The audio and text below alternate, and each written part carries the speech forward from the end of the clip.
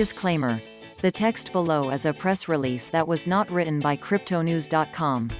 AsecendEX, formerly BitMax, an industry-leading digital asset trading platform built by Wall Street quant trading veterans, has announced the listing of Taraxa tokens, Terra, under the pair USDT, Terra on March 23 at 9 a.m. Eastern Daylight Saving Time.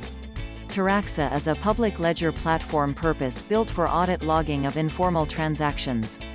Taraxa provides decentralized infrastructure to track informal transactional agreements and data to help minimize the cost and risk of confusion while eliminating disputes.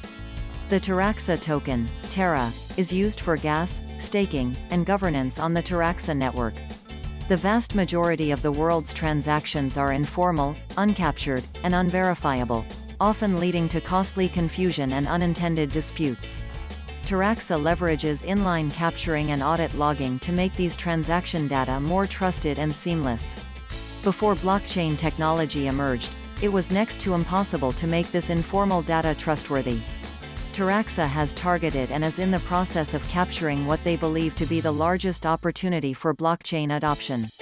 Taraxa's goals for 2021 are launching their mainnet, and driving adoption for their application platforms.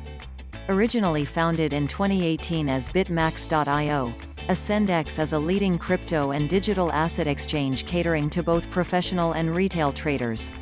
Our venue offers spot, futures, margin trading and staking products and incorporates key elements from the DeFi space to foster a unique market structure for users.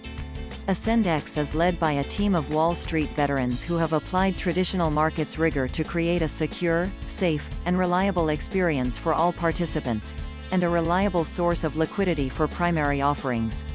Taraxa is a public ledger platform purpose-built for audit logging of informal transactions. Taraxa provides decentralized infrastructure to track informal transactional agreements and data to help minimize the cost and risk of confusion while eliminating disputes.